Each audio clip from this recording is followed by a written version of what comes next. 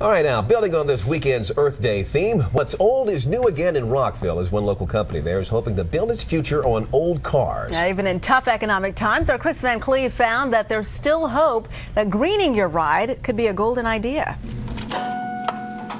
It's very quiet and smooth, right? Technically, the "it's" he's referring to is a 2001 Ford Focus, but this used car is something much more. In fact, a Rockville company is betting it's the future.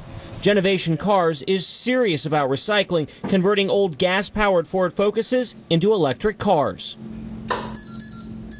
That's the sound of the vehicle's batteries starting to charge. There's no gas tank anymore, just a place to plug in.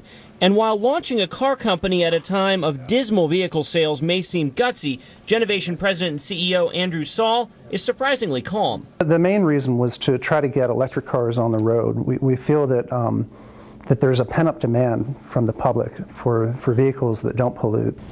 Here are the guts of the new electric car. These are the batteries. There are 12 of them. They're recyclable and will last about 2 years or so before they need to be replaced. The maker thinks it'll cost about $1,000 to replace them, but remember, you're not paying for any gas during the 2 years you're using these batteries. The G1 converted Focus is a prototype, but the company expects to begin taking orders for the $22,000 vehicle in the next few months. The production model will go 20 to 40 miles on a single charge at a cost of about 2 cents a mile, and already the city of Rockville is considering adding the cars to its fleet, following their mayor's goal of being the greenest city in the world. Certainly, as we replace vehicles, if we can replace them with battery generated, with electric vehicles, that would be ideal. So there's no impact to the environment. There's even a plan for a G2, a new electric car that's green through and through.